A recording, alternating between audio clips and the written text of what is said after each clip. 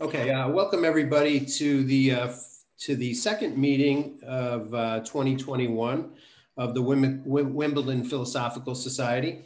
This evening will be a meeting that's hosted by the Poetry Committee, which is a committee of the Wimbledon Philosophical Society. It used to be a subcommittee, it's now a full committee by measure of the board. This evening's topic will be Wisdom from Different Lands, an anthology of poetry, prose, and philosophy. It's a book that has been distributed prior to the meeting to everybody who is a member of the society. If you haven't gotten a copy of the booklet, please send me an email and I will make sure that one gets into your hand. A little aside about this booklet. Yes, Veronica. I do want to say thank you to Roland, who has put a lot of time and effort and energy as part of the poetry committee in putting this together at his own expense. I have to say as well. Thank you very much, Roland. It's my pleasure. Thank you, Roland. That's very nice of you. Thank you. Thank you. And it's also, in my opinion, it's also very professionally produced as well. It's an excellent presentation. Beautiful. Beautiful. So this evening, on behalf of the committee, on behalf of the society and the chair, I want to welcome you to the Wisdom from Different Lands poetry presentation.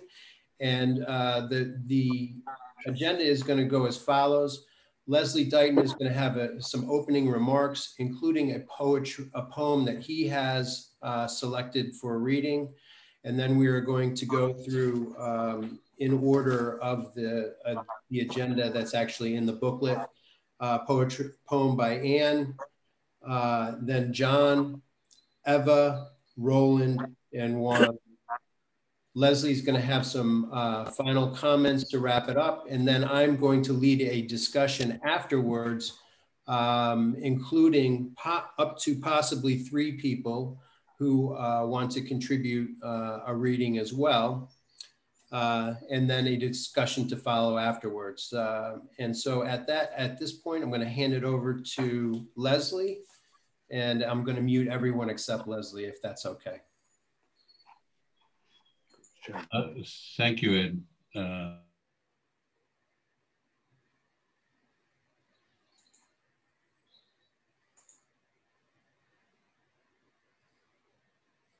I think I've muted Leslie. You have to unmute yourself as well. Sorry, Leslie. Okay, I was just going to say the last one of these that I attended, we didn't unmute and we didn't take videos off, and half the audience were sitting there eating cheese sandwiches and talking to each other and making ribald comments. And it was Peter, the Conservatives meeting on the 9 ponds. So I think it's a good idea that we do mute while individuals are going. Good evening, everybody. Can I just say, Leslie, forgive me unmuting myself, but poetry, in my experience, always goes rather well with cheese sandwiches, not to say a glass of cold beer. Okay, well, if you're providing both of those for everybody, that's absolutely fine. Welcome. I always find these events an extraordinary pleasure. Since we did the very first impromptu one at Southside House on poetry, which everybody agreed went rather well. We had vigorous performance by a Jamaican poet. I read some rather turgid T.S. Eliot, and other people did wonderful, wonderful things. But the highlight of the year, I much preferred these meetings when they were held at Southside House. I have to say that to Juan. This is not a criticism for your withdrawing Southside House, because I know it has its own special circumstances, but they were infinitely pleasurable events, and thank you in retrospect for them. This is a kind of highlight of the year for me because I enjoy working with the small subgroup, which I understand has now been promoted to a full committee. The meetings are quite arduous that go into these things under Anne's careful guidance, mostly at her house. They're fun, they're creative, egos get left at the door, people are respectful of each other, curious about what other people are going to say. There's a lot of learning and giving. And in my mind, they're a perfect example of common good processes and values at work. So I've really enjoyed participation in the preparation of these things.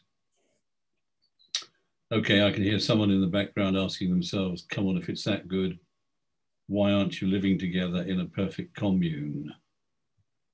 And the answer, of course, is that you can have too much of a good thing, but also that in the kind of vision of common good society, there is a great degree of diversity and plurality of interest. And it's those interests are not going to be the same across all people, but we do all happen to come together in this committee with a common purpose and a common interest and common values. And I guess we take that stance and those values into the other diverse interests that we have in life outside. That's why I only visit Anne and don't actually live with Anne and Reinhold. You've all seen and read the program and inwardly digested it, so I'm not going to deal with the ways in which poetry and philosophy come together. But if you haven't read it, I suggest you do. I want to pass on to my contribution to the evening's readings, and it's a poem by Seamus Heaney. I found it, as one does, in a series of lectures that were reprinted at Oxford when he was Regius Professor of Poetry. And I was absolutely transfixed by the argument that he advances, which is that a good society is one of diverse, plural, many interests, all of which empower individual creativity, but where there are recognized and respected constraints that avoid the uglier faces of individual greed and power becoming dominant.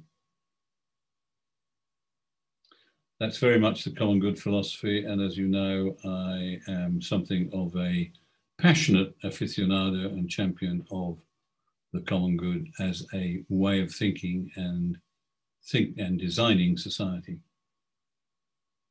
New for me, however, in reading Heaney and that lecture was that poetry he saw as being one of the great balancing forces in society. It wasn't just the beauty of words and the use of metaphors and analogies. It was, in his words, imagination, clothed in beautiful words and metaphors, but which pushed beyond the sometimes harsh reality of the world in which we live to other possible worlds where higher values and higher beauty were part of the norm. So that was a vision that he had, and it's certainly one that I share. So this particular poem of his that I've chosen is set in the Middle Ages, and it unfolds in a monastery in Ireland, where the monks are assembled in community prayer, and they, in a sense, represent the highest good that we earthly mortals can conceive of, because we can't approach divinity or get beyond our own reason. And their prayer is centered on the sacredness of the altar. So the poem actually goes like this. The annals say, when the monks of Clonmacnoise were all at prayers inside the oratory, a ship appeared above them in the air. The anchor dragged along behind so deep, it hooked itself into the altar rails. And then, as the big hull rocked to a standstill, a crewman shinned and grappled down the rope and struggled to release it, but in vain. This man can't bear our life here and will drown, the abbot said, unless we help him. So they did.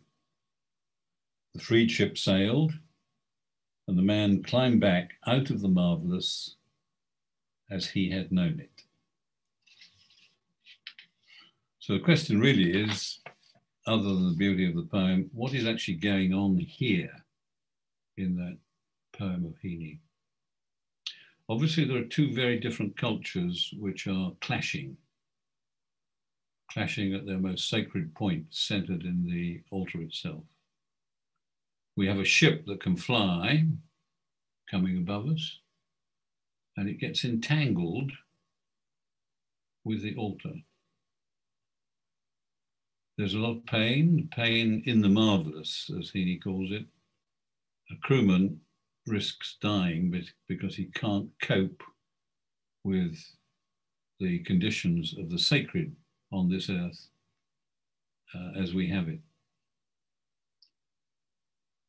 The abbot shows extraordinary wisdom and exhorts his fellow monks to release the crewman. And in a sense, we're left with a picture of the two sacreds being honored, allowed to be separate in order to become conjoined at whatever point they choose to in the future. Now, that's a kind of pictogram of the poem itself, and the context, of course, is Ireland on the brink of civil war. The most incredible atrocities were happening at that time, and there was no way that people could see to produce a civil and civilized solution. Soon after, however, the Good Friday Accords were negotiated, and they have been respected. And it represents one of the great transformative events of civil society in recent times.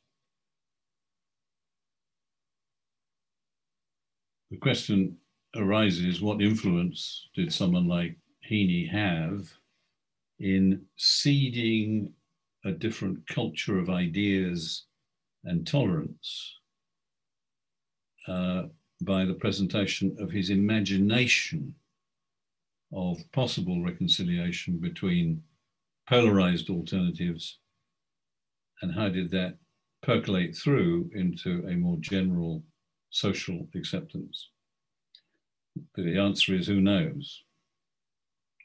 It is, of course, possible to imagine infinitely uglier scenarios rooted in polarized and extreme self-interest, as opposed to the reaching out for common cause and common purpose and respect, as the abbot did in that monastery at Clonmacnoise. So I want to leave you with that thought, because I believe it's the critical thought of today. I believe the world is polarized increasingly polarized in unimaginable ways that are seemingly beyond reconciliation. We've been through the United States experience, and I talk to friends there who remain extremely aware and conscious of the degree of division and polarization and ugliness which continues to exist in the society which stands at the figurehead of the Western world. But of course, it's not restricted to America. We're seeing it throughout Eastern Europe. We're seeing it throughout lots of Asia. We're seeing it throughout Myanmar. We're seeing it with the Uyghurs in China. So polarization and an inability to see the mutual value of reconciliation and tolerance I personally believe is the greatest single ideas and value issue that we have in the world today. So I leave you with that thought, and it's obviously a fairly ugly and heavy thought. And the joy is that I hand on to Anne Vaughan-Williams, who is going to do something much gentler and much kinder. And she has looked into the timelessness of truth in one of her own poems about the caves in the south of France. Anne, can I invite you? And Ed, can I suggest you turn me off, or do I have to do that? Thank you. I visited these prehistoric caves with their paintings in France with a friend as a hitchhiking student in the 1960s. The cave complex hadn't been properly open to visitors, and we had it to ourselves with our guide. There was only candlelight. The caves at Les Eyzies.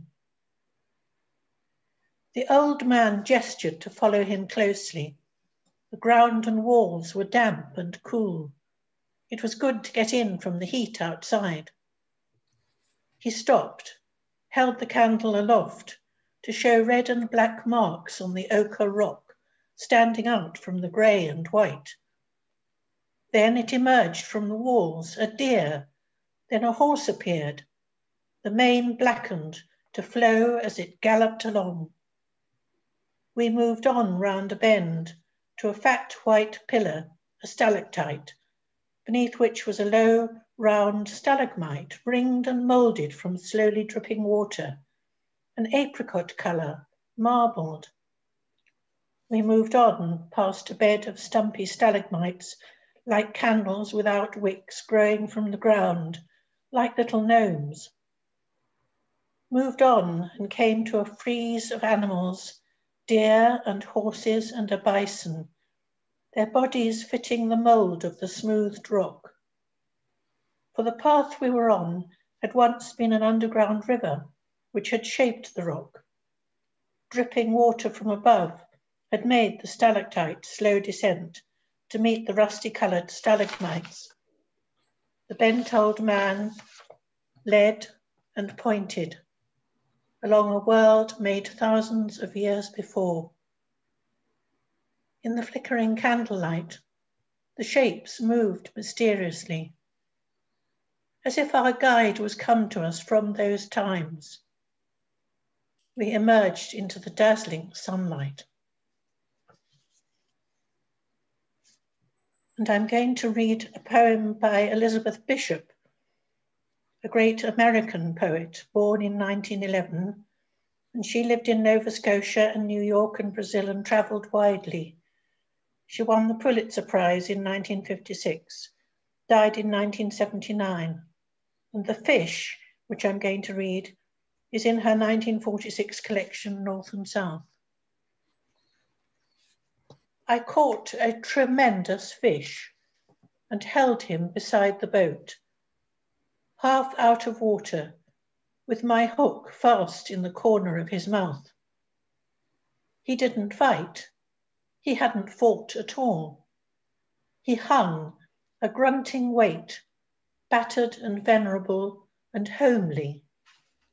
Here and there his brown skin hung in strips like ancient wallpaper, and its pattern of darker brown was like wallpaper, shapes like full-blown roses, stained and lost through age. He was speckled with barnacles, fine rosettes of lime, and infested with tiny white sea lice. And underneath, 2 or 3 rags of green weed hung down. While his gills were breathing in the terrible oxygen, the frightening gills, fresh and crisp with blood that can cut so badly, I thought of the coarse white flesh packed in like feathers, the big bones and the little bones, the dramatic reds and blacks of his shiny entrails, and the pink swim bladder like a big peony. I looked into his eyes, which were far larger than mine, but shallower and yellowed, the irises backed and packed with tarnished tin foil, seen through the lenses of old scratched isinglass. They shifted a little, but not to return my stare. It was more like the tipping of an object towards the light. I admired his sullen face, the mechanism of his jaw. And then I saw that from his lower lip, if you could call it a lip, grim, wet, and weapon-like, hung 5 old pieces of fish line, or 4 and a wire leader with the swivel still attached, with all their 5 big hooks grown firmly in his mouth. A green line frayed at the end where he broke it, 2 heavier lines, and a fine black thread still crimped from the strain and snap when it broke and he got away. Like medals with their ribbons, frayed and wavering, a 5-haired beard of wisdom trailing from his aching jaw. I stared and stared, and victory filled up the little rented boat, from the pool of bilge where oil had spread a rainbow around the rusted engine, to the bailer rusted orange, the sun-cracked thwarts, the oarlocks on their strings, the gunwales, until everything was rainbow, rainbow, rainbow, and I let the fish go. Thank you. And next we'll hear from John Jones.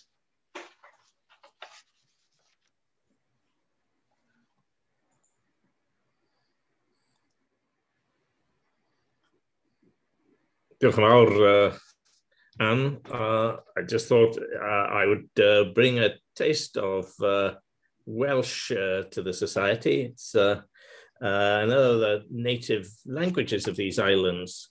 The survivor of the Brythonic language that Caesar and his Romans heard when they landed in Kent. It's all different from Gaelic, which is Irish-based, but close to Breton. And it's doing vigorously well, spoken by around 900,000 people. Apparently, as many as 400,000 are trying to learn it again through new technology, through Duolingo, with varying degrees of commitment, I imagine. And there's a very strong poetic tradition in Wales, which I'll talk more about in a moment. But here's something from a post-war poet, Gerallt Lloyd Owen, written really, the first collection whilst he was still a schoolboy and a student.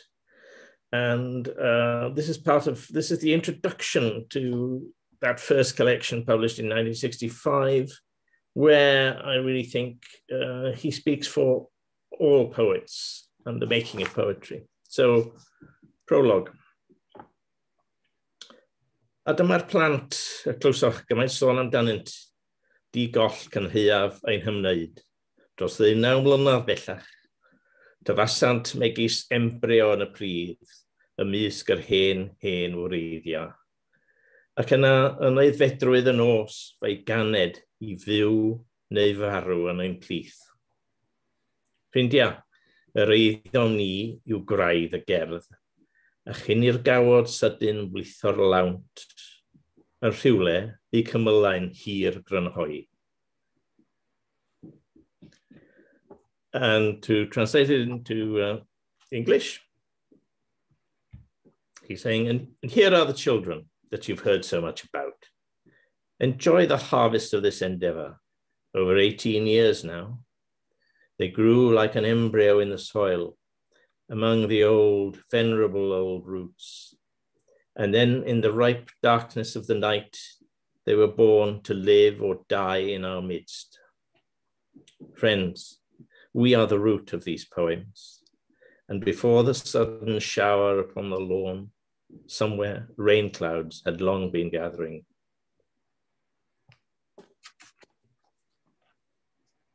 Well, Wales is a country where poets to this day are heroes. crowned, acclaimed, cheered at the Eisteddfodau, festivals of music and poetry. It really is rather like being transported back to Shakespeare's England in a way. The sonnet is still a favorite form, but there are additional strict metrical rules known as cynghanedd, harmony, which govern the internal rhyme and rhythm of every line. Here's an example by the great 20th century poet and scholar, Sir Thomas Parry-Williams. Dychwelyd, returning, Dychwelyd. Ni all terfysgoedd deiar byth gyffroi distawrwydd nef. Ni sigla leisia'r llawr rymystyr y tangnefedd sydd yn toi di ddim diarcholl yr ehangder mawr. Ac ni all holl drybestod dyn a byd darfur tawelwch, nac amharu dim ar dreigl a thrôr pellterau sydd o hyd yn gwneithu'r gosteg a'i chwernellu chwym. Ac am nad ydyw yn byw ar hyd y daith o gri ein geni hyd ein holaf gwyn, yn ddim ond crych dros dro neu gysgod kraith ar lyfnder esmwyth y medandod mwyn. Ni wnawn wrth ffoi am byth o'n ffwdan ffôl, ond llithro i'r llonyddwch mawr yn ôl. So, returning. No earthly tempests that we make can mar the peace of heaven. There is no voice here with power to match its tranquilite and jar that endless, unmeasurable, timeless sphere. Not all our human tumult here below can break the seal of silence, nor surprise whatever moves the stars to come and go, forever spiraling on soundless skies. For all our life, from cradle to the grave, from infant's cry to our last agony, is but a crease, a passing wave, which leaves no trace on that smooth, silent sea. As from this earthly noise we find release, to slip once more into this everlasting peace. So, a bit of Welsh there. We're now going to have a sort of change of mood, and we're going to have a story. And I'm going to hand over to Ewa Cobham to tell it.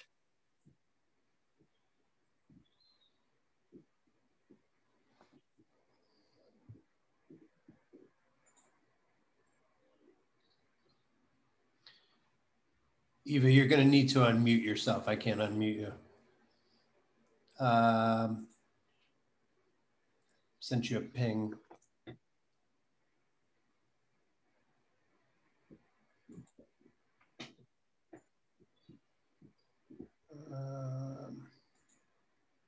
Yeah, I am. Unmuted? Yes, you are. Good.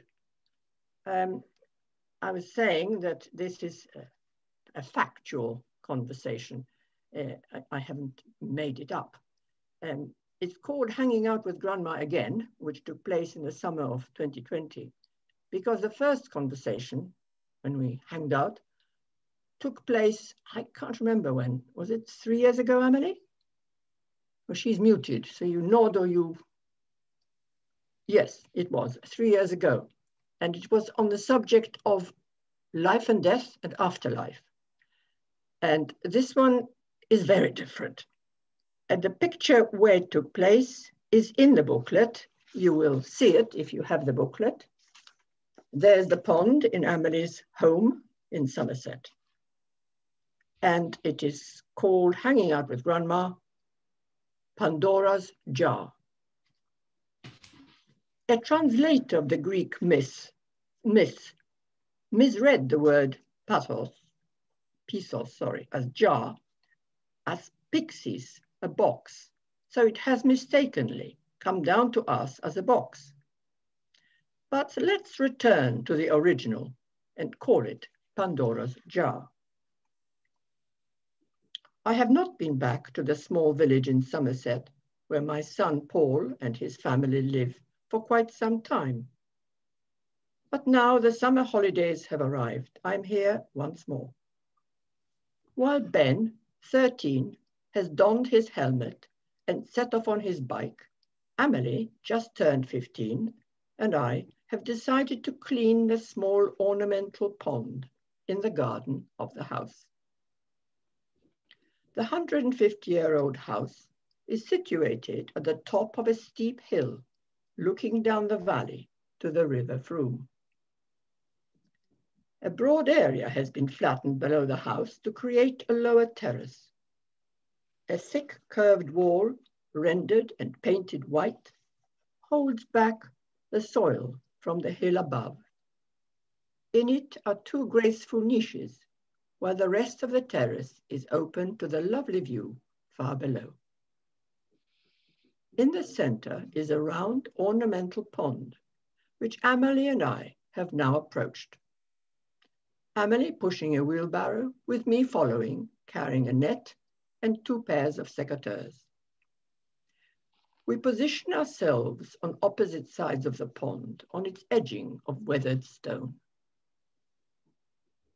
This setting is conducive to a conversation on a classical theme.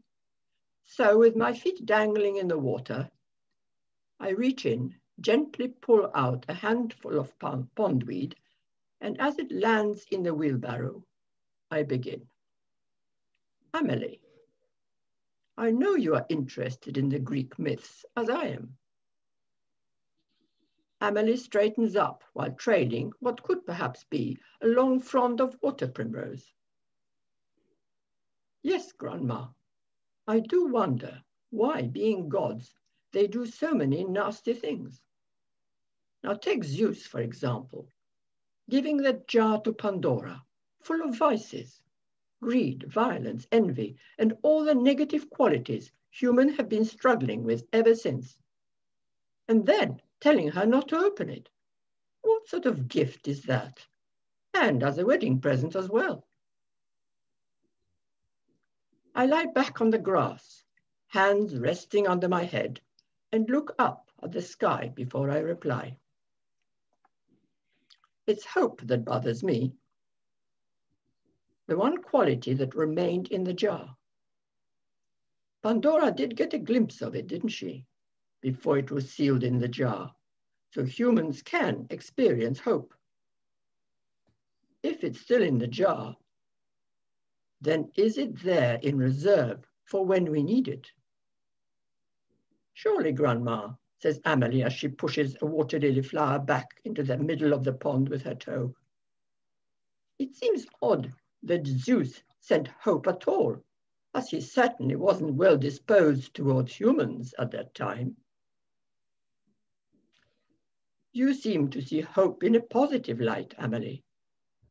But does hope not also take us away from being in the present moment? It distracts us when we should be alert and fully present. We can get carried away by emotion and act irrationally. Vain hope, as it's called. As I say this, I pick up a handful of pondweed and toss it into the wheelbarrow. Amelie is carefully extracting a water lily bud from the clutches of the encroaching greenery as she replies. I see hope as different from both reason and emotions, qualities which anthropos possesses. Amelie has used the Greek word for human beings.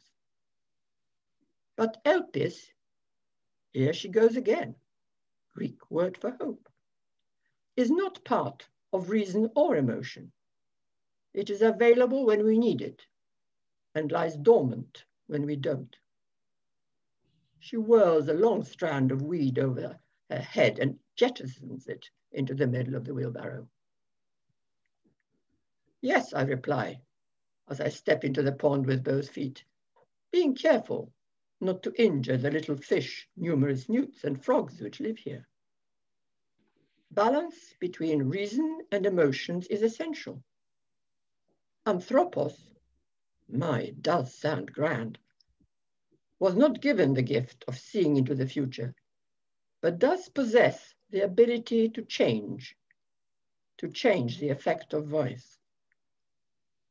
However many vices whirl around, and small the chances of overcoming them, there is the possibility of change and that involves having elpis, as you put it, hope.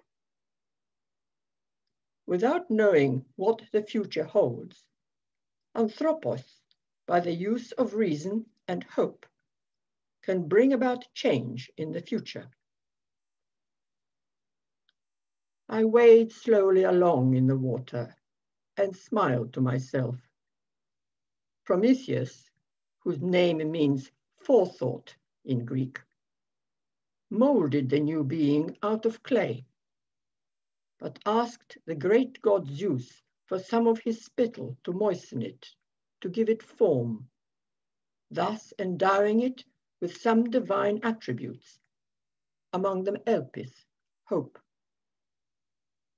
It has the power to ease suffering and shake off despondency. As I write this story, I can't resist applying it to our present global predicament. The vices are whirling around, doing their best to create chaos. But soon groups of outstanding scientists begin working unceasingly, following in the footsteps of alchemists of many centuries with tenacity and resolve. After an astonishingly short time, they offer us something more precious than gold, a vaccine. elpis flies out of the jar. Circling the globe, it calls on humans in the most remote places, spreading hope. I share my musings with Amelie as we pack away our tools. Yes, Grandma, it's an enormous step forward, but it is still up to us to make it work. Each one and all together. This is only the beginning. I understand Amelie's caution. Prometheus acquired for Anthropos the quality of forethought, thus enabling him, if willing, to endure present suffering for the sake of future well-being. If humans choose to control their impulses with hope in their heart and using reason, they can plan for the future and sometimes avert events which were inexorably heading for disaster. Gripping the handles of the wheelbarrow, Amelie heads for the compost bins. Let's talk again soon, she adds. I follow after glancing back at the pond. In time, the mud will settle and life will be happier for all who abide there. It's lunchtime. Perhaps Ben has parked his bike and is now busy in the kitchen. Oh, well, maybe. We can only hope.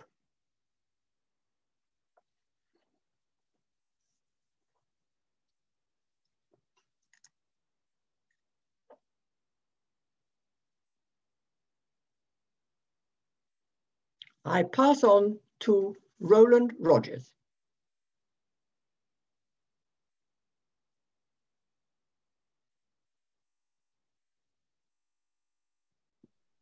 Right. I've unmuted myself. Thank you very much, Eva. And also, it's a delight at last to meet the subject of our last two events, Amelie. It's a delight to see and hear you, and we look forward to having your wisdom in future too. Thank you. When I wrote my little piece, I later discovered another fact which ties in to my story about the connection with wisdom literature and the present. When L.P. Hartley wrote and began The Go-Between with the words, "The past is a foreign country. They do things differently there," we knew what he meant, but he was not entirely right. The past is very much with us, and sometimes we do the same things as they did there. For instance, you and I will sometimes write like a Sumerian and speak like a Tuscan from the Middle Ages. I'll explain. One day, 5,000 years ago, a Sumerian scribe was fed up with writing and repeating passages they had wedged onto clay tablets. He or she, there were many female scribes, thought in Sumerian, blow this for a game of soldiers, and devised a sign instructing the reader to repeat what they had written above. That sign comprised of two small parallel vertical lines. We don't know its Sumerian name, but thanks to Tuscany, we now know it as ditto, ditto. Therefore, that Sumerian scribe gave us a wise sign that saves us time and will forever connect us to that foreign country and the cradle of wisdom literature. I wrote in my notes that different tongues in different places produce different wisdoms, fairly obvious. While some words have common roots in sound and meaning, like cuckoo is kukushka in Russian, kuko in Spanish, I hope I pronounced that properly, or kukukusher in Turkish.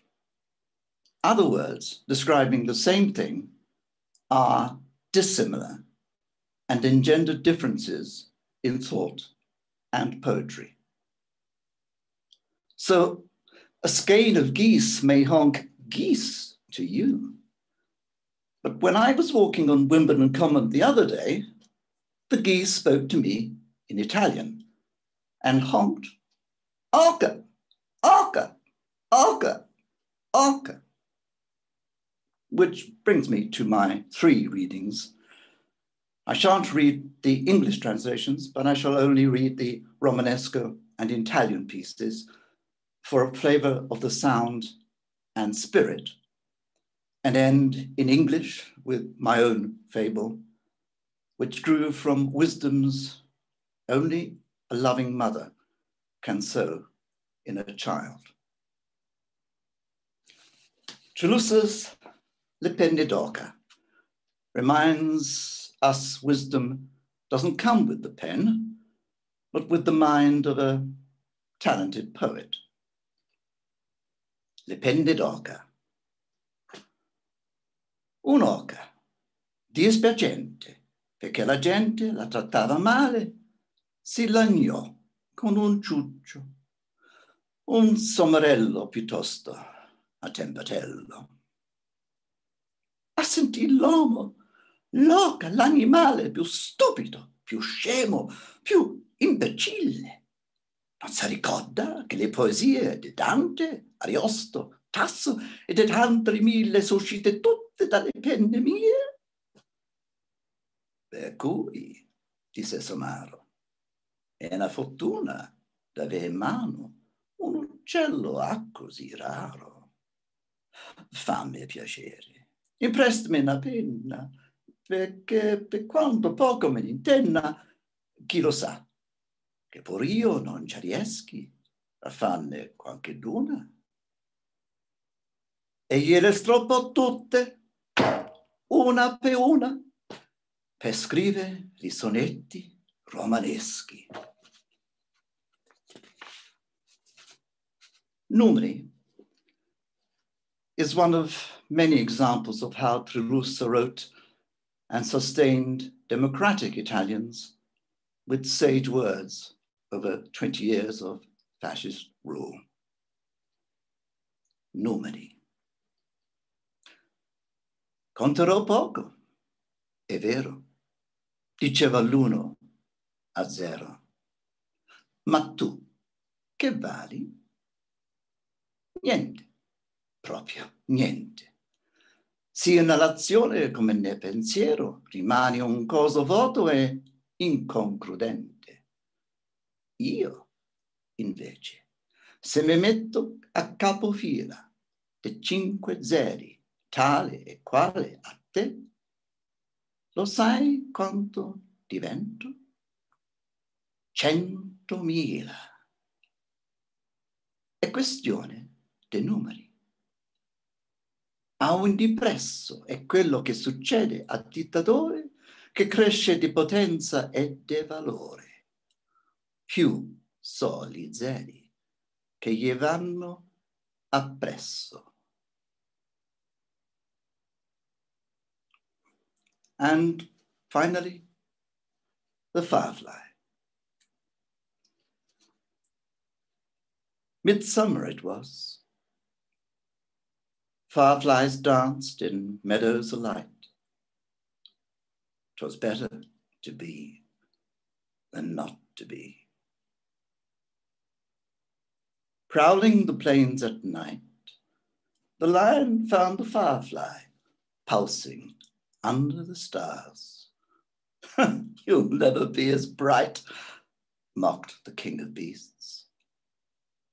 The firefly agreed, adding, I wonder if a star could choose, would it want to stay and shine in the dead of night? Or fly like me in living light? Thank you for your time and for listening to my ramblings.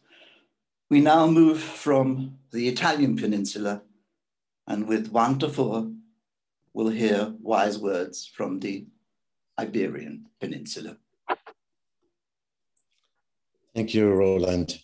And thank you, everyone. In the Spanish-speaking tradition, and the Iberian Peninsula, poetry has often played the role of philosophy as a tool for questioning the universe and finding out the truth, and also as a consolation for tasks that life brings us on occasion. So I'd like to read to you on that note some extracts from the Coplas por la muerte de su padre, the verses on the death of his father, written by a poet called Jorge Manrique in the 1400s. He was a poet. His father was also a poet. And after his father's death, he somehow wanted to summon his life and the meaningfulness and meaninglessness of all and everything. It is also a poem very dear to me because my father used to read it to me when I was a child. So I won't read it all, I promise. It's a little bit too long.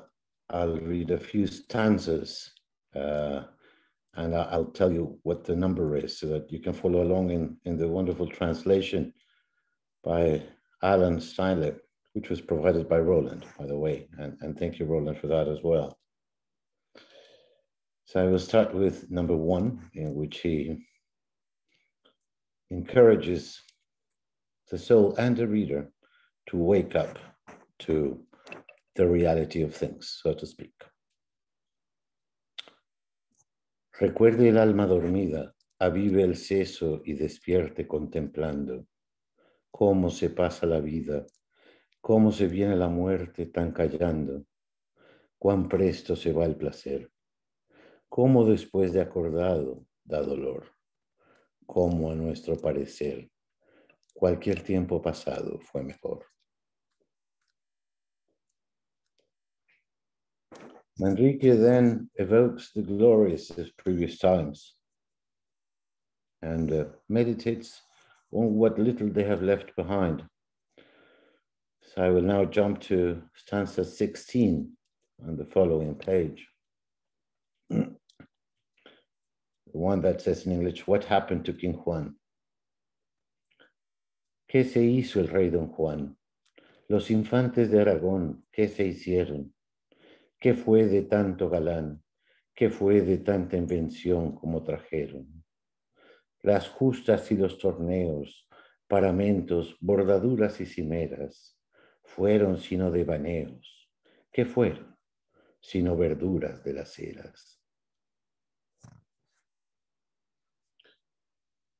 Then he talks about Don Rodrigo, his father, at length, and shows him as an example of virtue and good deeds. Just pick a little segment from that, which is number 26 at the bottom of the second page. Qué amigo de sus amigos, qué señor para criados y parientes, qué enemigo de enemigos, qué maestre de esforzados y valientes, qué seso para discretos, qué gracia para donosos, qué razón, qué benigno a los sujetos y a los bravos y dañosos, un león.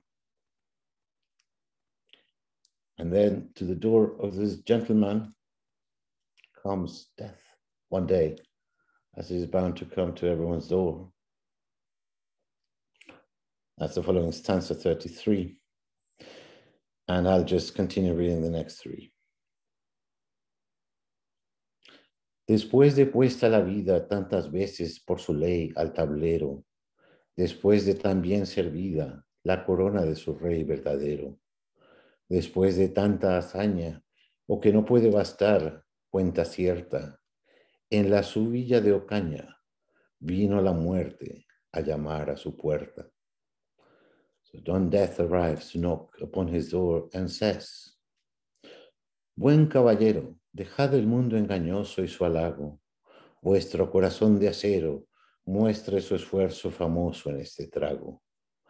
Y pues de vida y salud hicisteis tan poca cuenta por la fama, esfuércese la virtud por sufrir esta afrenta que vos llama. And Don Rodrigo answers plainly, yes, it is time to go. And that's number 38. That's, no gastemos tiempo ya en esta vida mezquina por tal modo que mi voluntad está conforme con la divina para todo. Y consiento en mi morir con voluntad placentera, clara y pura, que querer hombre vivir, cuando Dios quiera que muera, es locura. Then in the final stanza, Manrique finally reflects on the fact that the memories that his father left him and his forebears are a precious treasure to pass over to further generations.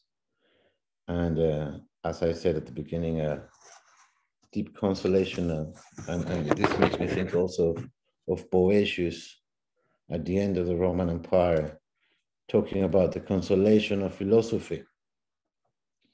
But on this note, I'll give you back to Leslie for, I believe to Leslie, yes indeed, for our extroduction.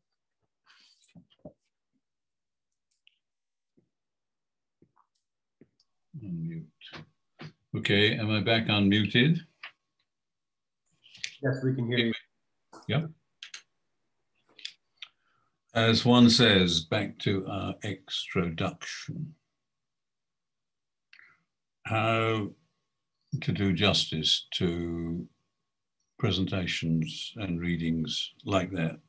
There were a number of absolutely beautiful offerings, deeply thoughtful, and voices whose timbre I can only say that I envy to the bottom of my boots.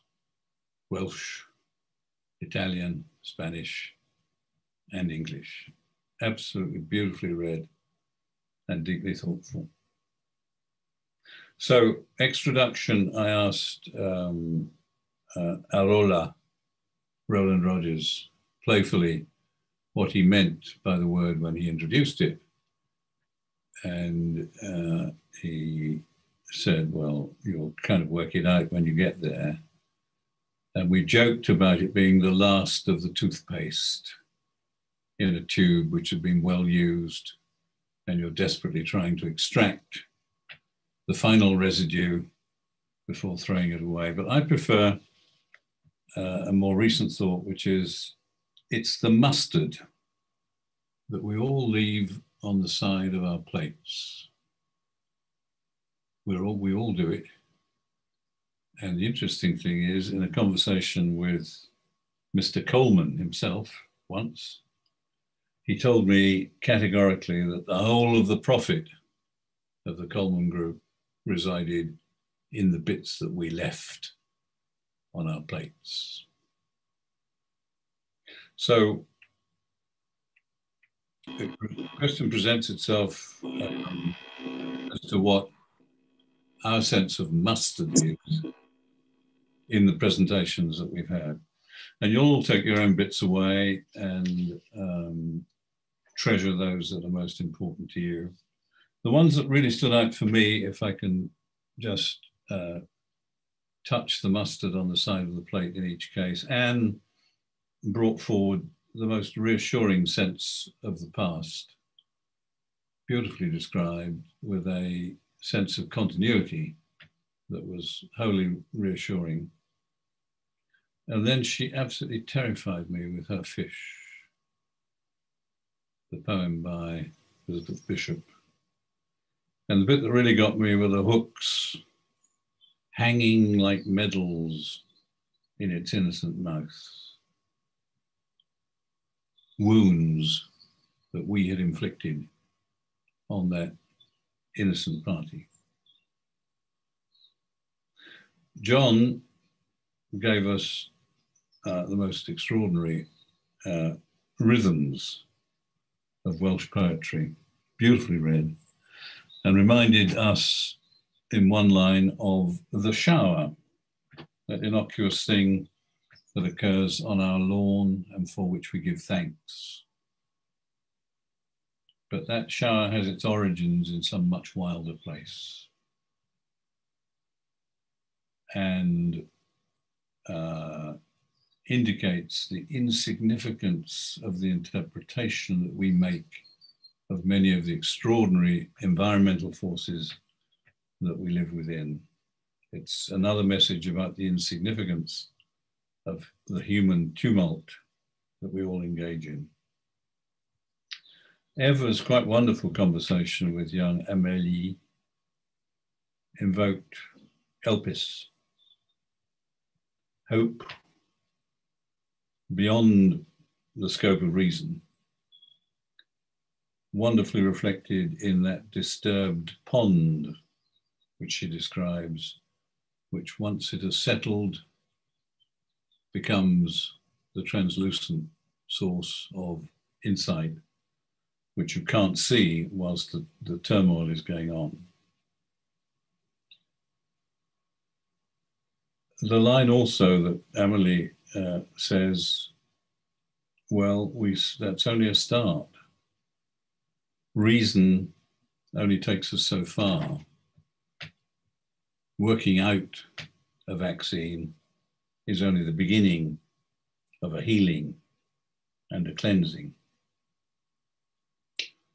And there's so much of Heaney's perspective in that particular piece of the conversation. Roland reminds us that in the beginning, there was no earthly wisdom. Eva's pond at that time would have been a maelstrom of chaos, indiscernible, within which we could have made no sense at all.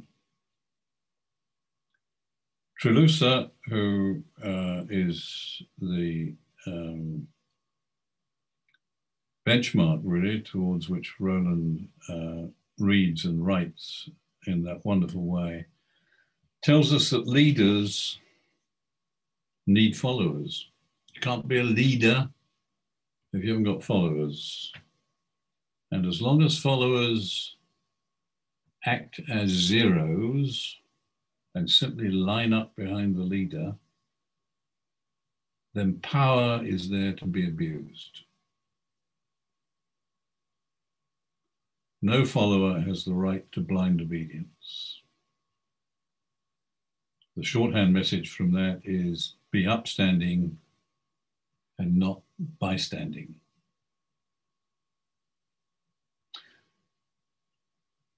Juan,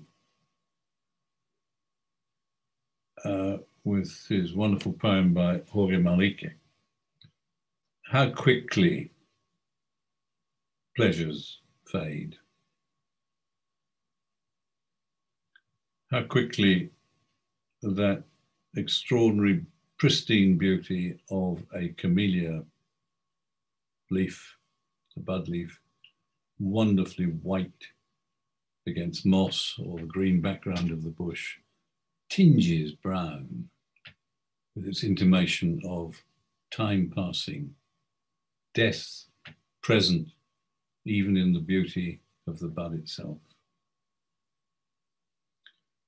And the poem picks that up quite clearly when Don Death knocks on the door of the boldest knight and says there is no escape. The message, the mustard that comes through that for me is that only love and integrity are timeless.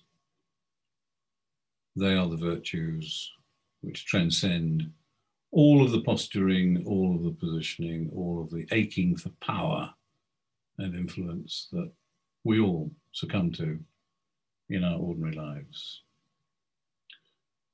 Some of those were just wonderfully read. I had difficulty when Roland was reading, beautifully as it was done. I had to keep looking at him to make sure I wasn't listening to Inspector Montalbano talking to his sidekick in the police station in whatever that wonderful village is. So I just was deeply moved by all of those pieces. It's a number of times now that I've heard them, but I've heard them more deeply tonight and I appreciate them much more profoundly. What bit of mustard might be extractable from my little poem by Seamus Heaney? Well, I won't try to interpret my own contribution, but I will invite you to think about Amanda Gorman's poem on Inauguration Day. So very briefly, I want you to see me as a black, young female standing on a podium confronting a discontinuity in history when two power systems were suddenly in collision. You might have difficulty doing that, so you might want to neutralize your videos. She said, when the day comes, we ask ourselves, where can we find the light in this never-ending shade? And yet, the dawn is ours before we know it. Somehow we've weathered the storm and witnessed a nation that isn't broken, simply unfinished. A lot of that theme of turmoil, tumult, loss of direction, loss of hope momentarily is present throughout many of the different readings that we've had. But through them all also comes that simple and single message, humanity not broken, simply unfinished. So those are my bits of mustard that I take from Colonel Coleman. Your individual responses are what counts, and that's what we're going to move on to now with Ed Nano's guidance and leadership. So thank you all very much, and back to you, Ed. Okay, thanks, Leslie, for that wonderful recap, and thank you everyone who contributed to the evening. It's really, I want to say, like Leslie, we've read these poems before in the committee, but to hear them, hear the spoken word has really brought them alive and brought a new meaning specifically to me. And I really thank and appreciate everyone who has contributed so far to this. So let me unmute everyone first. How do I unmute everyone? We can do it ourselves. You have to do it yourself, Ed. Everyone Okay. has to unmute themselves. All right, so if everybody could unmute themselves, I know this is probably not a good idea, but let's try it anyway. Yeah, we're unmuted, I can't tell you. Everyone is unmuted. So I'd like to, if we could give a hand to everyone who has contributed, I appreciate that. Michael Collins, behave yourself. And unmute yourself, Michael. Okay. I've taken some notes here as well, but before I go into that, I want to say we have a special guest, which Leslie has noted, which Eva has asked me to send a link out to Amelie, and if Emily, if you can unmute yourself. I'd like to see if maybe she could say a few words about herself to the group, since she was a subject of one of the in the narrative poem that Eva did. Emily, could you say a few words? Unmute. Let me see. Ed, unmute.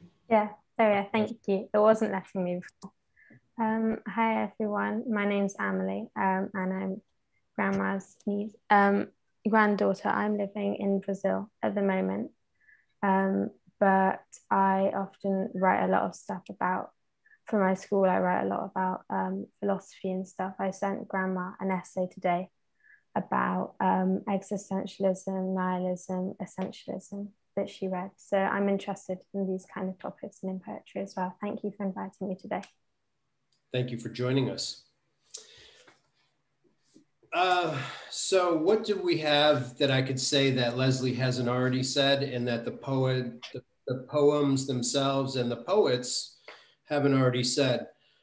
We started out with Leslie talking about the concept of imagination in one of the most famous contemporary poets that we have, Seamus Heaney, which he linked into the common good.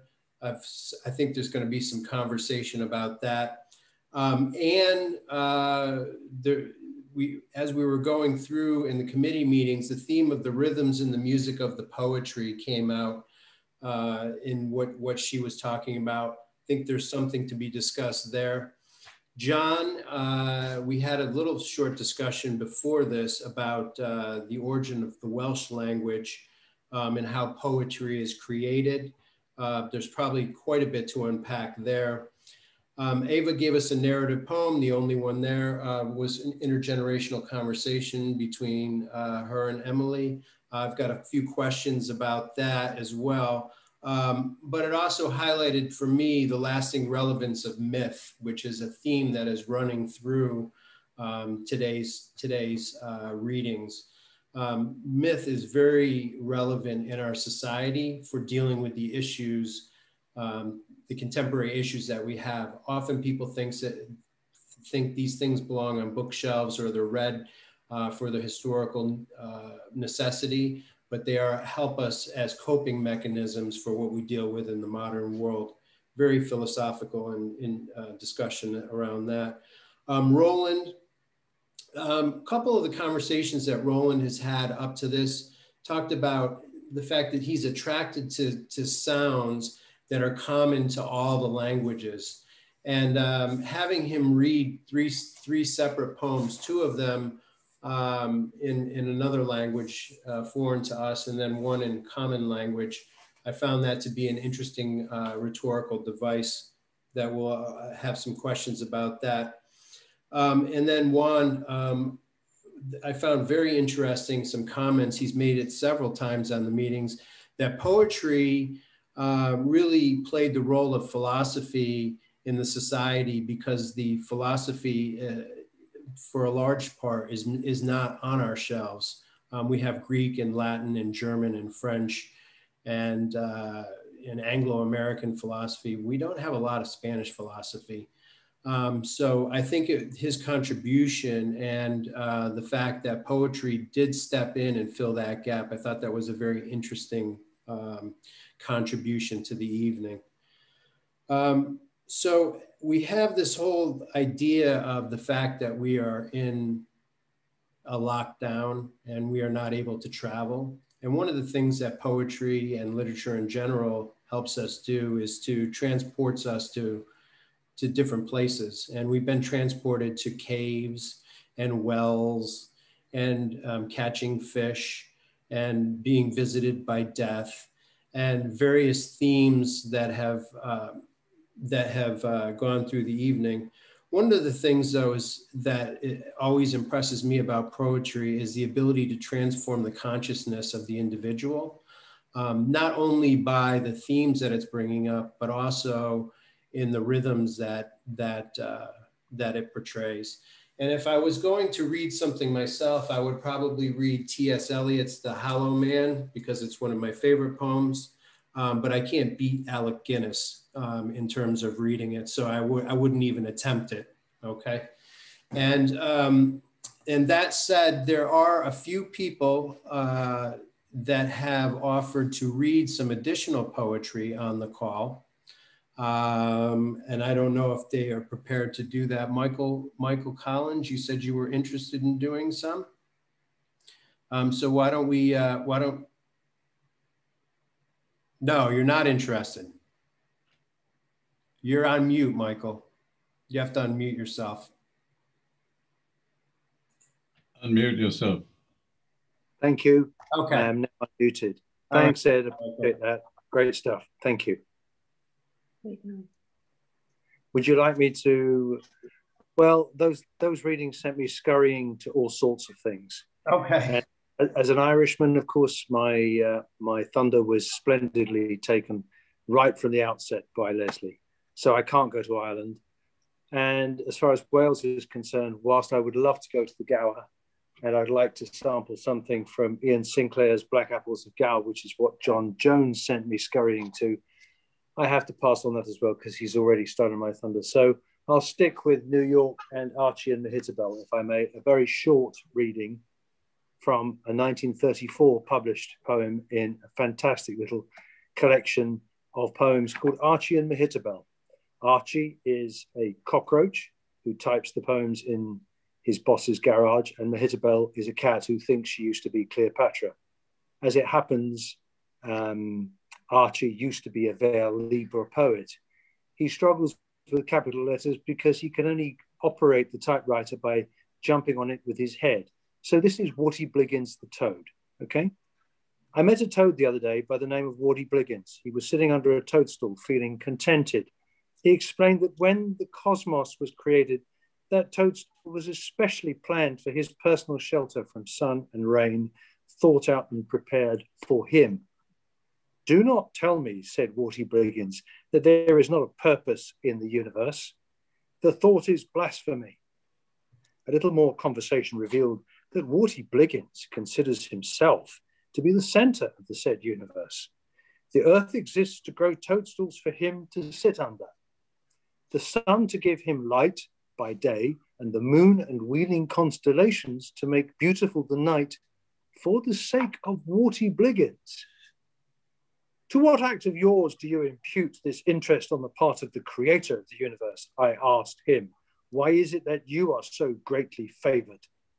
Ask rather, said Warty Bliggins, what the universe has done to deserve me. If I were a human being, I would not laugh too complacently at poor Warty Bliggins, for similar absurdities have only too often lodged in the crinkles of the human cerebrum. Thank you. Thank you very much. That was quite interesting. I'm hoping that it might have brought a smile to everyone's face. It did, it did. Okay. Thank you, Michael. We have Alan on the call as well. Alan?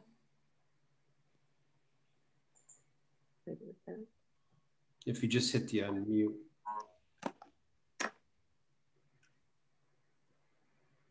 You have to hit your unmute button there, Alan. Yeah. Okay, there you go. Okay, can you hear me? Yes, we can. You can. Right. This is a poem I wrote very recently. It's about Merton Abbey, and it falls into three parts. One is historical. The middle part is visionary, and I'm influenced by a piece of piano music by Debussy called The Submerged Cathedral, the Cathédrale Engloutie. And I do quote from one of his musical instructions there. The third part is more light-hearted, but it has a serious theme. Overall, I'm talking about French language and the way the Normans conquered us and so on. I've just explained that in the Domesday Book, Wandsworth, for example, drew its name from the Abbey of St. Wandril, the Abbey of St. Wandril in Normandy.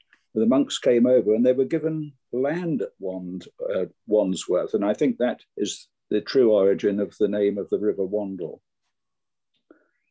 So, and the third half of the poem, as I say, is more amusing, but it has a serious theme, but it introduces buildings like the Savour Centre, as it was known. So here we go. Out from the Abbey of St. Wandril, Norman monks set sail along the Seine and round the shores of England to the Thames, to where the conquering king allotted land, their own estate, and named it Wandril's Worth, beside a rushing stream that flows from Surrey ponds and wanders down through bends and loops, through meres and lakes, and powers wheels to grind the corn for bread. The Wandril, now the Wandle, flows through Domesday's Mere Town, the town upon the mere. And it was here that Prior Gilbert came to found his church, upon the very place that Stane Street ran 1,000 years before, where legions marched to London Bridge, but columns Romanesque now march along the nave, with dog-toothed arches with triforium and clerestory above, and cloister, wherein Walter and young Thomas learned and prayed. But where's the Abbey now? There's only tarmac and hard concrete to be seen. But could it be, is it a cathedral that's engloutie, that sank into the wetland years ago? We can but go and see.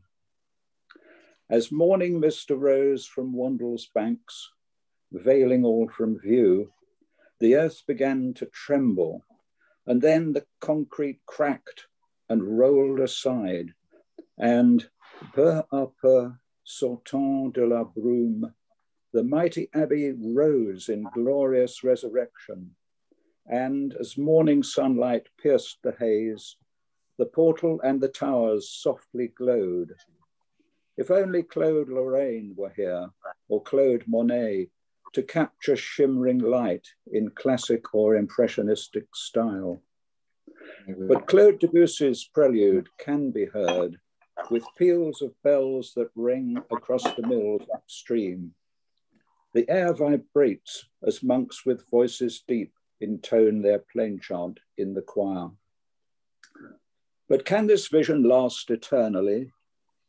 Then, as the sounds were stilled and silence reigned, the apparition faded, and the abbey slipped back slowly to its watery grave, and mortar sealed its secret. But no, in fact, the Vandal king had done his worst and seized the church and lands. He sacked the temple and demolished it and took away the stone to build the grandest ever hunting lodge at Nonsuch Palace.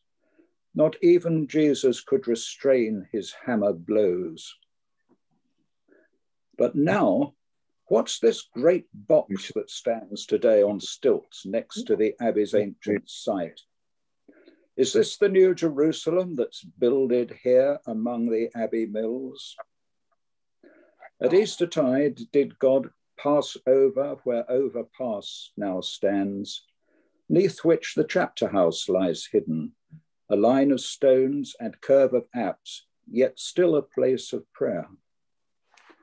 If Jesus saves, it's now at Saviour Centre, where the people come to worship at St. Sainsbury's shrine and dress at M&S. But did the Normans ever leave? Their language and descendants are still with us today. We have that French connection. We hear the Citroëns and Renaults roar along Maranton Way, and Michelin rubber rolls along the nave where once the monks walked in procession, and Peugeots park in bays between the pillars.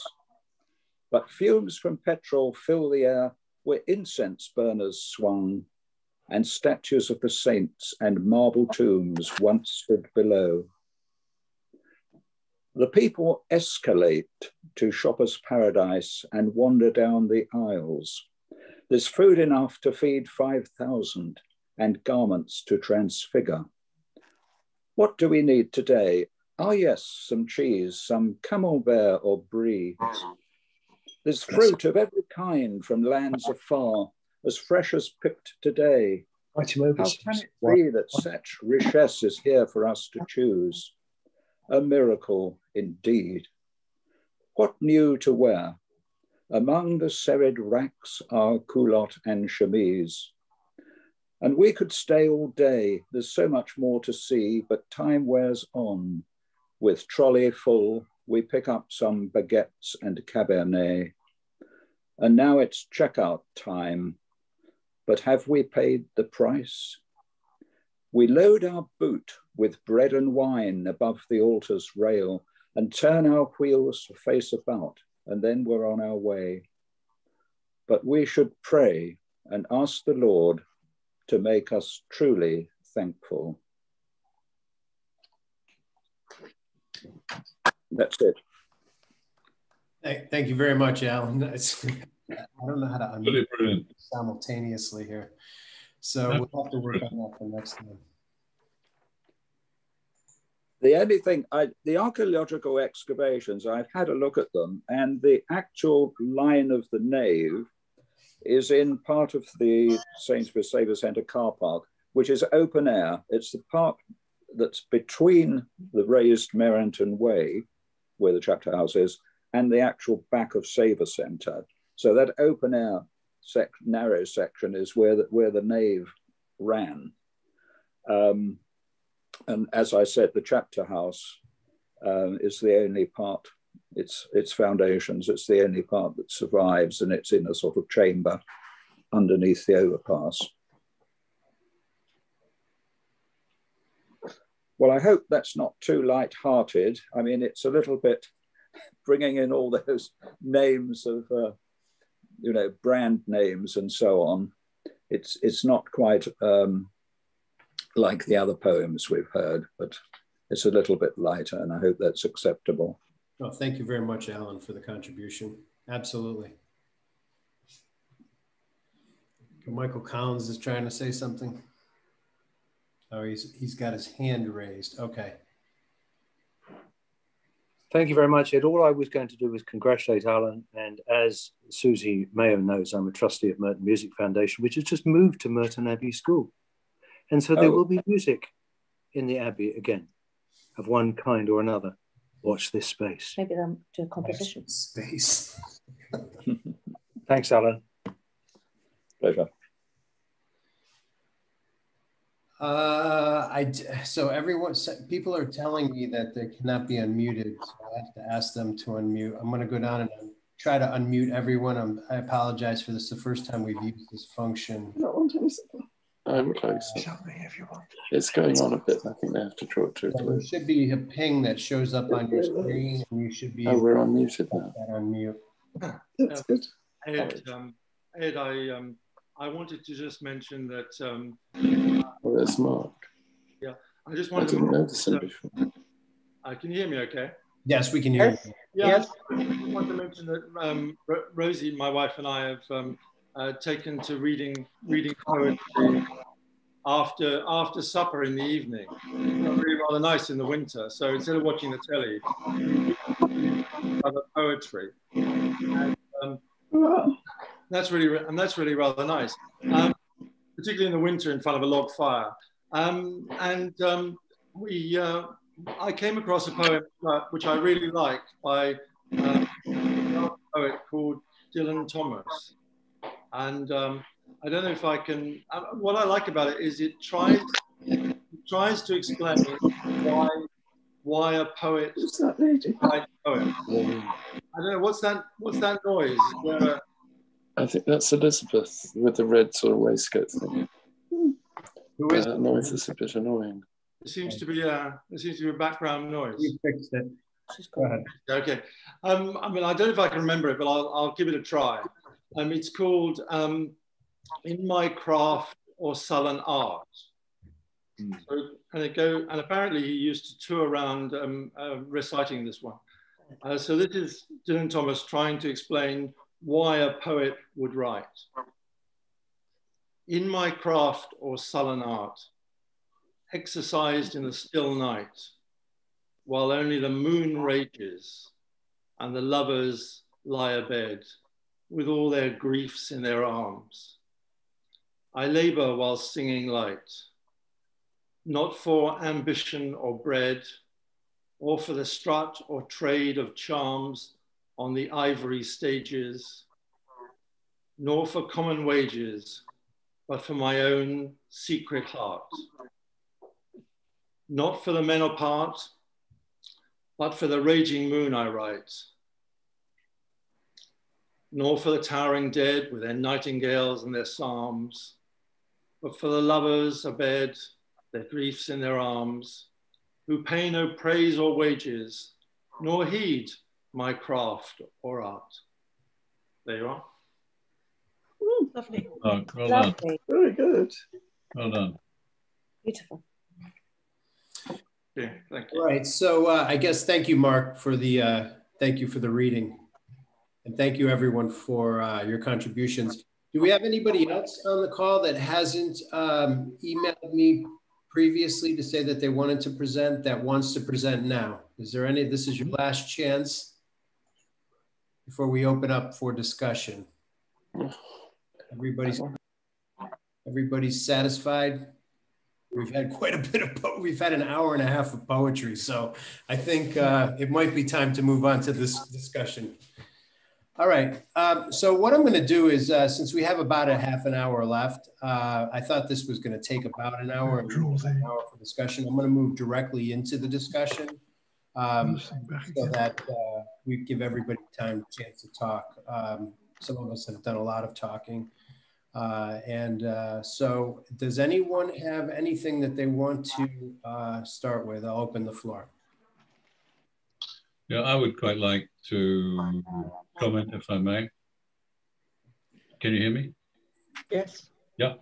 I loved Warty Bliggins. Wherever Michael has gone, I just absolutely fantastic.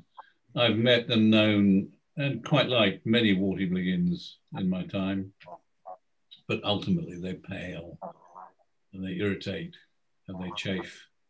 Anybody who believes they're the center of the universe has actually got the image of the world upside down.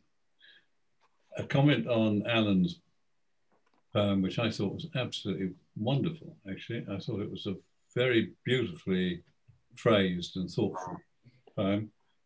Not at all light, but rendered lively by its incorporation of Peugeot and M&S and the brand names, which actually so form part of the culture that we currently live by. So, La Cathédrale Engloutie raises all kinds of questions. How can you prevent cathedrals that mankind over a long time has constructed of great value, values and ideas and processes and practices that we all esteem and love.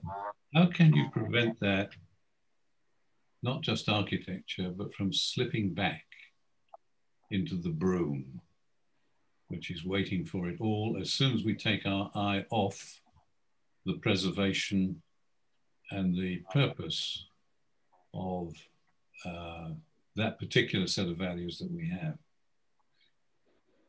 So that's one thing that I'd quite like to put out, because I actually believe, and here I am blowing my own trumpet again, I actually believe the common good is fundamentally about that process of discovering ways of retaining what is essentially crucial and valuable in life, but not becoming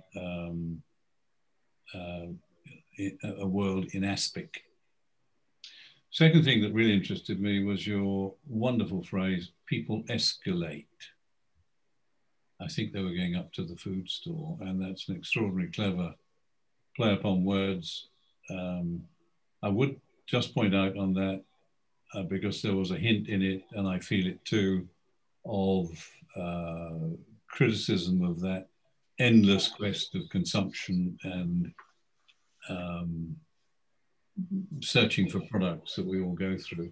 Nonetheless, there was that extraordinary historical meeting between Reagan and, I believe it was Brezhnev, on a visit to New York, when he took him round a superstore.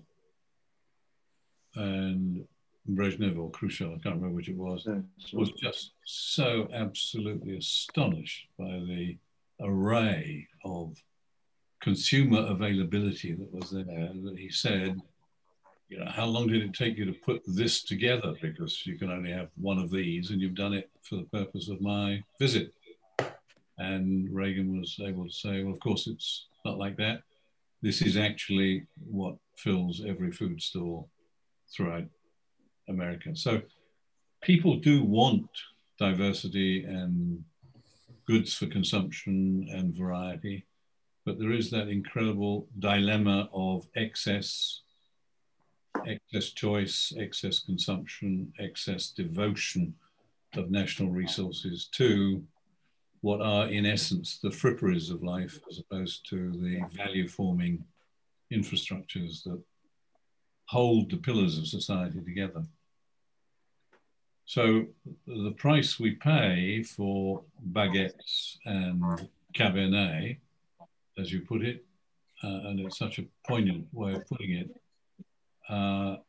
is, I suppose, a better cohesion in society and a pushing back of potential unrest and revolutionary disquiet. It's not just television, which is the opium of the peoples. It's this capacity to consume at will almost anything from around the world, regardless of its environmental impact and regardless of the other uses of those resources that we could make.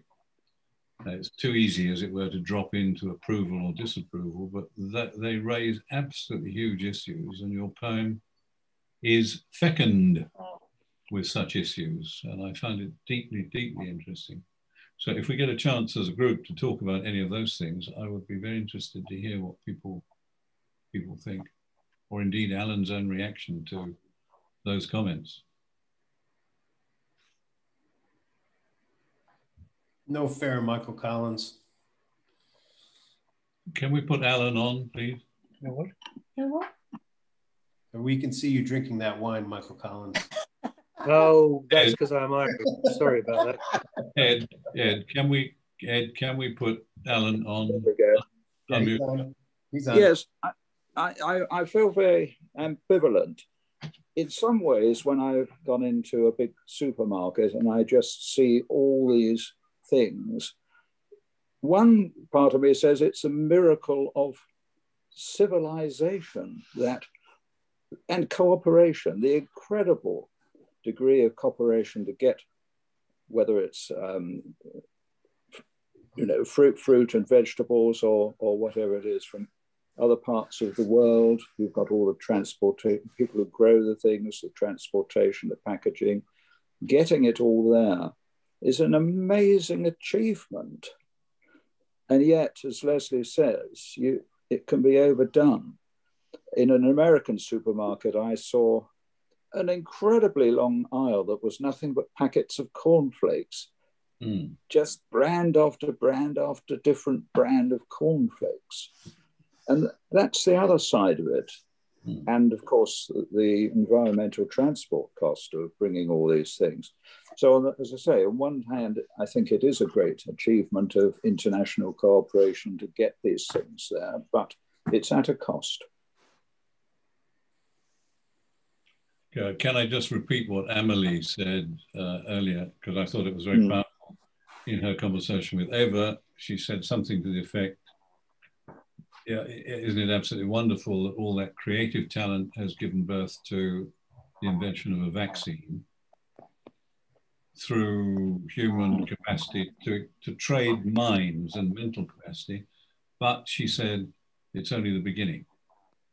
It's only the first step towards wisdom in society.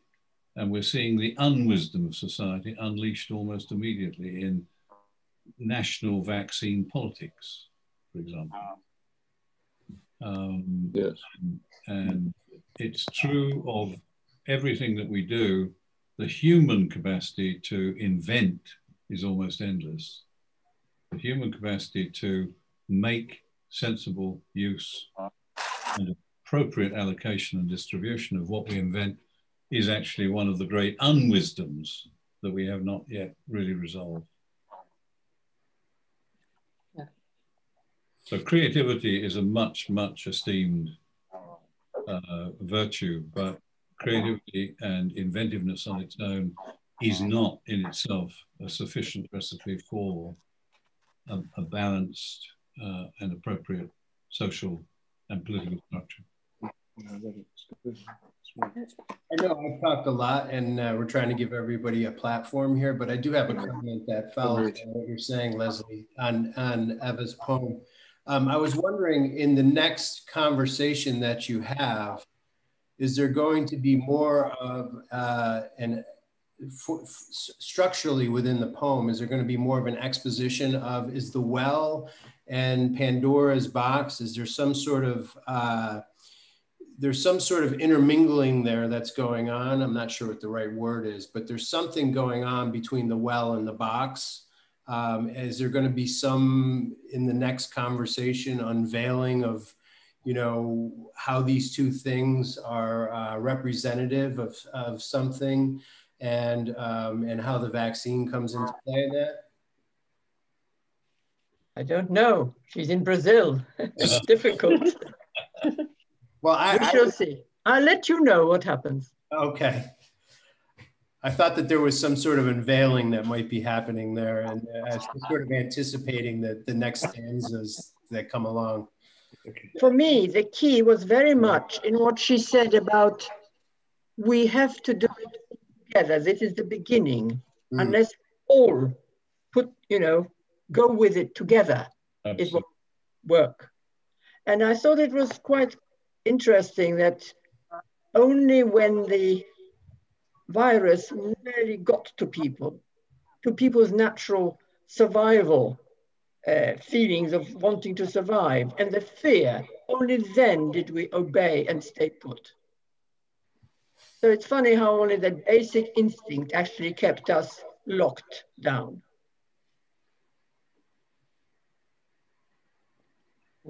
Yeah. Very similar thematically to the last conversation we all had 2 months ago, right? With Camus' The Plague. Yeah. So people actually were affected themselves personally. They didn't take it seriously. Yes. Okay. Does anybody have something that they want to explore in one of the poems? Is Juan still on? I think he's signed out. There's some heavy lifting in that poetry. One had hearing problems. Oh. Don't know why. Goodness, space is difficult. Maybe that was a Southside House issue. Well, oh, is he in Southside House? Well, maybe thick walls and all the rest of it, you know? Oh, okay. So I did a count of the poems that were read, and actually there were 5 poems that were read in English, and there were 5 poems that were read in other languages. Now, that's not representative of the word count, it's the number of poems that were read. So I found that interesting, that it was balanced when we called it wisdom from different lands. It was actually balanced quite equally, you know, half of our native tongue and half in another language. I found that to be interesting. I don't know if it was by design, Roland, but I don't remember that being so. No, I think that was pure accident. Great. Good accident. Good accident. A happy accident, yes. I think it's an extraordinary tribute to the society, actually, that its instinct is to range across the world and different languages. And these weren't amateurish deliveries of foreign voices. They were extraordinarily gifted, both in their reading and in their mode of articulation. So I think we can take huge credit from the fact that sitting here in this particular place, we come up with 50% international exposure. I think it's wonderful. Yeah. May I say something on the actual experience of reading? I was very thrown by reading into a vacuum. I think I would prefer to hear munching cheese sandwiches than have some sort of response. Cheers. Even if it is just boo or meh or something, or a munch, or the mustard or whatever. Because to read in a complete silence was really put me off my stroke to start with until I sort of got used to it. But it's not comfortable. Well, we'll take that we'll distribute cheese sandwiches next time before the reading. Yeah. Well, unmute and distribute sandwiches. That'll do very nicely. Yeah. Not in my view, but there you go. So there's a lot of classical conversation in there, right? I mean, when I did my reading of the booklet, not mentioning actual Greek words specifically, but Greek names from either history or fables. We had the name Greeks. We had Aesop, we had Socrates, Prometheus, Pandora, Trojan, and Zeus twice showed up in the readings.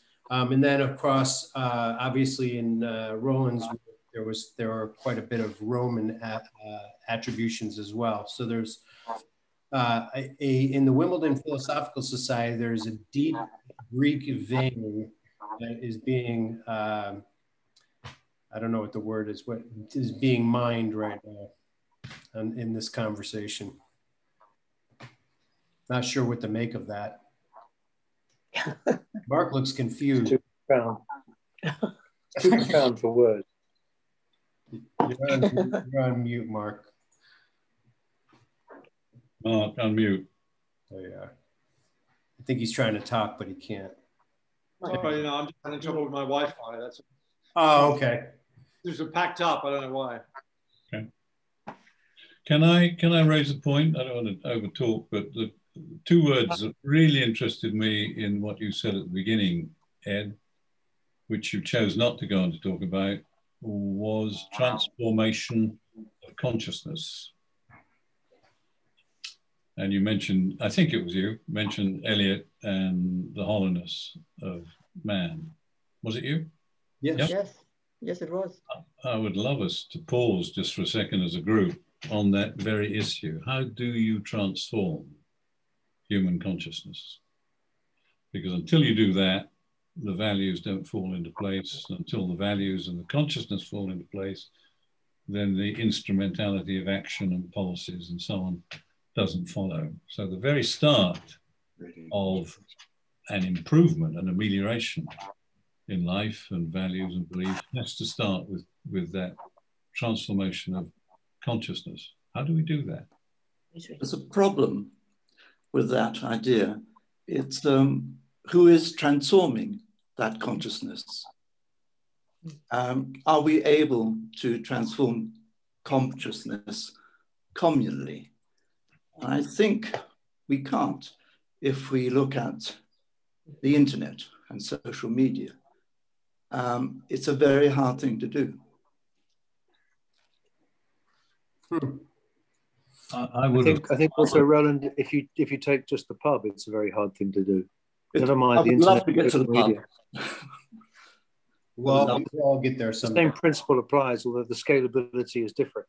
I think what I was thinking of, Leslie, when I said that was a couple weeks ago, I read an article in, I think it was the Times, about the Church of England will essentially be gone within 50 years at the rate of replacement that's occurring, or the rate of displacement that is now occurring, and the replacement rate is falling.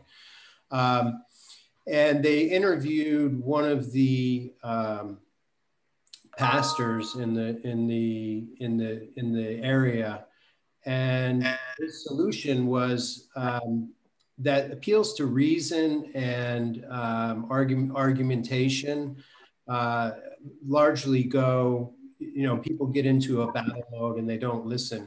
And so what he has started in his church was a poetry reading group. I was reading about poetry group. And he says that this is one of the ways that he finds that it has more access. People are more accessible to new ideas or to alternate ways of living, transforming your consciousness, so to speak, is using poetry as a methodology to access the mind rather than direct argumentation. The classic Christian arguments, whether it's Pascal's wager or something like that, but reading something from poetry in terms of transformative. And I was thinking about ways that this group would be beneficial, to us. We're spending 2 hours, and one of the things that we're trying to do is be transported to other places. We were discussing right before this call, whether it's in the Mediterranean, or it's in Wales, or in your case, Ireland, or Anne is in France, and you had these poems from Spain, these Italian poems. These are the transformation that's occurring all across. And I think that was really what I was trying to hit upon. And I see Mary has a question. Mary, you're unmuted, I think, Mary. Are you? No. Yeah. You're unmuted now. Okay. Hello, yes, I just zoomed in on the concept of transformation and wanted to unpack that a little bit. Consciousness. Transformation of consciousness, because, I think that has several aspects to it, doesn't it, that idea? Someone earlier said something about, was it to do with the Camus talk about followers, leaders needing followers? That was me, and Ed was raising issues about La Peste and Camus. Oh, right, yeah. You can choose between it. Well, I think I'll forge my own way. I think transformation of consciousness, to me, has quite sinister connotations as one aspect of it. I mean, if you think about what the Chinese are talking about doing or not talking about doing to the Uyghurs, is that an attempt to transform consciousness? It's to do with power sometimes, isn't it? You're absolutely right. The complexity of the idea, and it came up in what Roland said earlier, is who pulls the levers and what are the objectives in what you're doing. If you have a completely unbalanced society like China versus the Uyghur minority population, and their attempt is to create greater and greater subservience, both economic and political, then obviously you get a degradation of that society. And cultural. And consciousness is transformed, but in an absolutely inappropriate way. So we do have to deal with the substance of what the transformation is that we are aiming for. And so if you ask that question a different way round, has the United States, for example, in its recent election, moved towards a transformation of consciousness, which is an improvement on the power system that it had before, which was violently Trumpian and right-wing and America first and self-interest and exceptionally narrow and anti-immigrant and so on. I think most people, I can't even say that, but many people would look at the set of values that prevailed during that period. And whilst understanding, as I think I do, the sense that Trump had that jobs were being violated in the States by an unequal and unfair global economic system. If you can price something at whatever level you choose, because you control whether you put environmental costs in or not, and because you can manufacture and manipulate your currency level, with those two factors of cost, you can dominate world trade very easily and very quickly. So China was tearing the heart out of American manufacturing, and you got this incredible Rust Belt and its deterioration, so that you get Detroit now and Philadelphia, unrecognizable sin bins of opiate dealing and lack of any kind of historically liberal middle ground that, in a sense, we used to associate with them. So he put his finger, I think, Trump, on something really important. The processes that he then went through to transform consciousness towards the solution that he wanted, which was more jobs and more recovery of investment in the US, in my view, was unthinkably awful and was not a substantive improvement in what we had before.